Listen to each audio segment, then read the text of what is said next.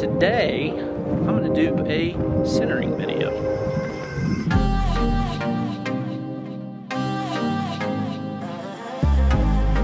Hey, real quick, one update I do have on our electrical issue that we're having out in the shop. We're actually adding in single phase 240 for the kiln. Yes. There's those things. Got a breaker, got a spot for the meter.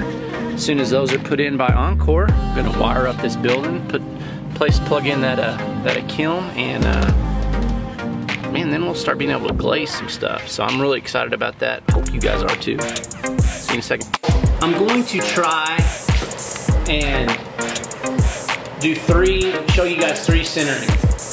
One with 1 pound, another ball that's 2 pounds, and then 3 pounds. The 3-pounder, we'll see.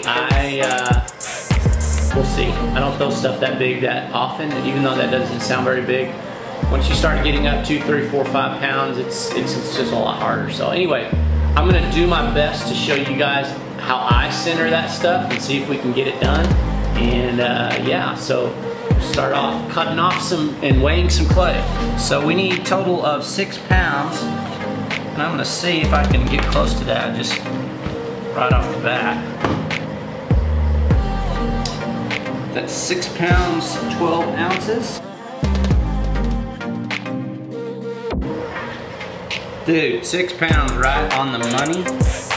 There we go, there's our 6 pounds. I'm going to try to get this into as uniform a shape as I can. And I'm gonna go ahead and wedge it first before I start cutting. This method, I believe, is called the ram's horn method, and I'll show you why here in just a second.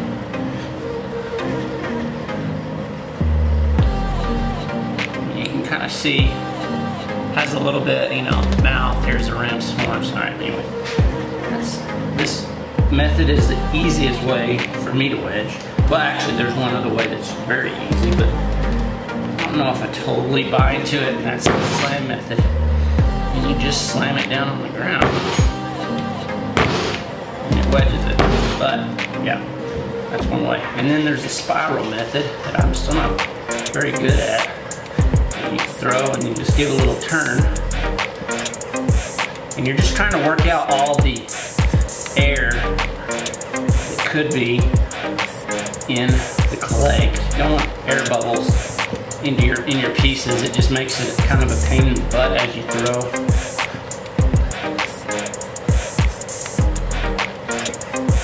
And this is the spiral method because you can kind of see it's sort of spiraling. Like I said, I'm not very good at it, and I think I actually put more air in it.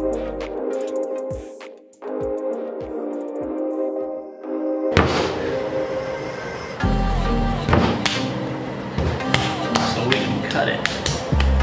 So we need a 1 pounder, 2 pounds, 3 pounds. I'm gonna cut it in half, and that should be close to my 3 pounds. Here we go. Bad camera work, here we go. That looks like about half.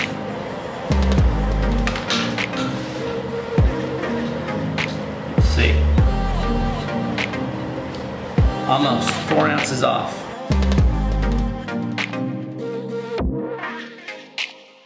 It's close enough. 3.02 ounces.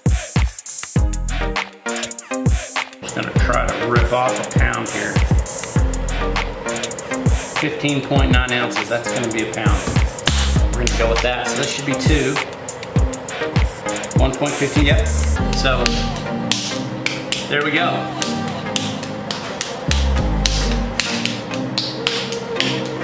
Get these into a nice ball.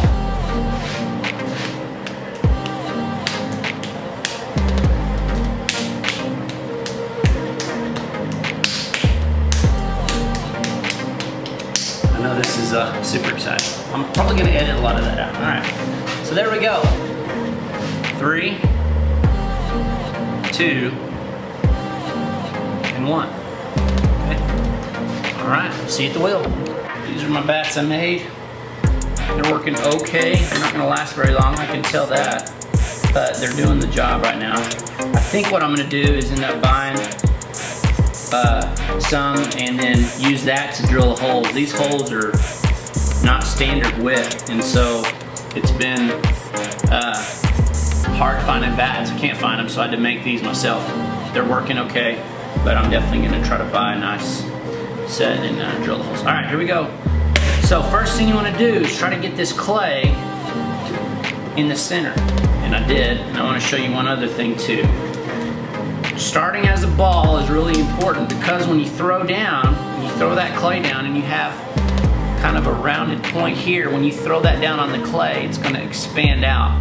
What you don't wanna do is trap air. So you don't wanna make a super flat side, or like a side that has an indentation on there. When you throw it down, there's gonna be air trapped there. So I'm gonna make it at least pointy round, and then I'm gonna try to get that right in the center here. Close enough. So not bad. You can see it's a little wobbling there. And I like to start, and recently I've started using a sponge to hold in my right hand. And in the positions that I try to get into are my hands like this. And then with my left hand, I'm squeezing in basically, and I'm squeezing in and coning up, which is what I'll show you. I like to start with the wheel at high speed. I'm squeezing in, bringing my hand together like this, and then coning it up here to a point. And so right here, this part of the clay is centered. You can see down here, it's not. So I'm gonna try to grab a little down there and bring it up. I'm using that sponge to keep the clay nice and wet. The wetter the clay, the easier it is. And then I'm trying to cone down now. So I'm grabbing my hands, trying to stay in the middle, and I'm pushing down. As I feel like clay to expand, I use my left hand, use my hip, and my body weight. And this arm is just like a brace that I'm not gonna let it move back, so I'm controlling that clay. And then I'm pushing down with either this part of my right hand or this part. It just kind of depends on the clay and what I'm trying to do. And then I just hold it steady. I can feel it still wobbling, so I'm gonna come back up. A little more water. I'm really pushing down on the bat, trying to push that clay into the middle. Grab as much as I can. At the end, we'll just use our finger and scrape off any that we can't get. All right, here I go again. I'm gonna push down with the palm of my hand, kind of the fatty part of my thumb, and then this flat part of my outside of my right hand. I'm pushing down. Left arm is now bracing. Squeezing a little water with that sponge. And I can feel it right there is about centered. I don't have hardly any, if that, any wobble at all. A little more water. There we go, that's centered. Quick trick to see if it's centered. Make sure your hand's nice and lubricated, and then just put your hand on the clay. And if you're wobbling like this, you know you're off center. And that feels pretty centered, so let's throw a mug.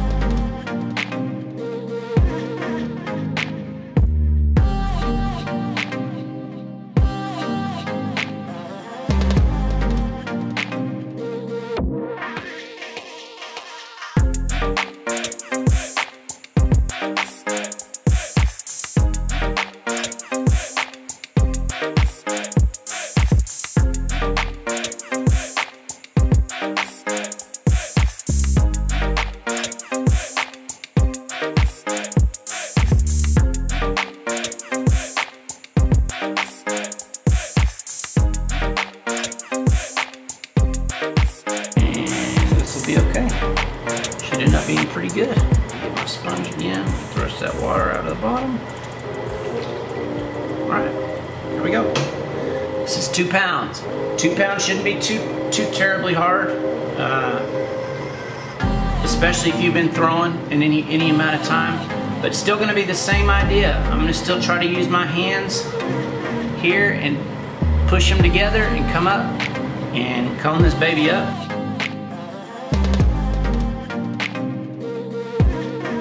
You can see down at the bottom, we're quite a bit off than we are at the top. The top's pretty good.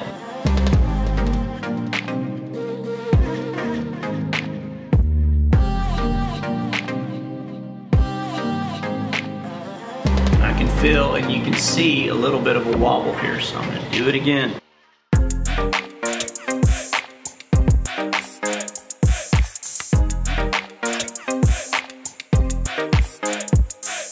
And we're still off center.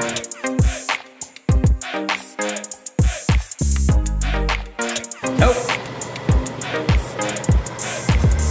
Telling you, I'm still learning, guys. It's really important to get it centered because once you start pulling, especially when they get bigger, it really can throw your pot off. And so I'm gonna try to be a little relaxed because I feel like I'm working a little too hard here.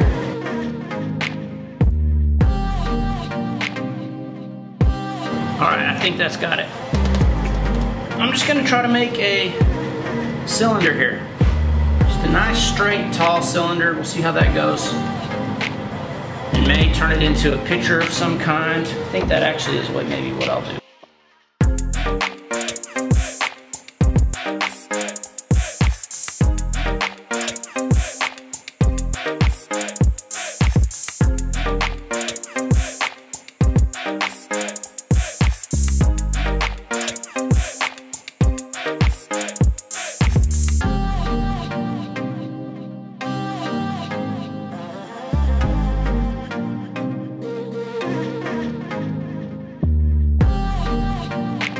Not bad. It's okay. Get a handle right over here. Boop. Pitcher. Make some tea. I'm okay with that. See you next 3 pounds coming up. Okay, here we go. 3 pounds. So the 2-pounder took us what? 3 times, 3 up and downs to get centered. And we'll see what this does.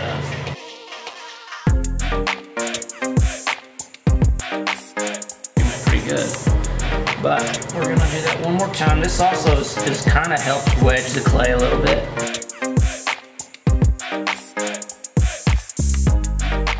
All right, I think that's got it. And when you release nice and slow. If you release too fast, you can knock it off center. That's gonna work.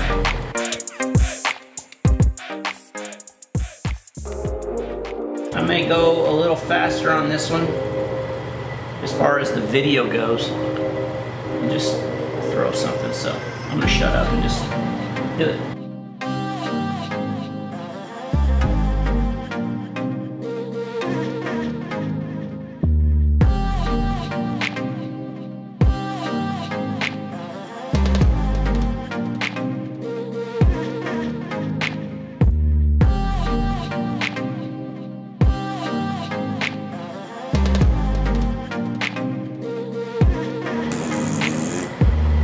Well, as you can see, I went too much and I was trying to kind of get a specific shape and couldn't do it, and this is what happened. Oh well, it was, I was getting there. I was kind of happy with what I was getting, so I'm just gonna go fast again, see if I can do something with this without, yeah, we'll see what happens.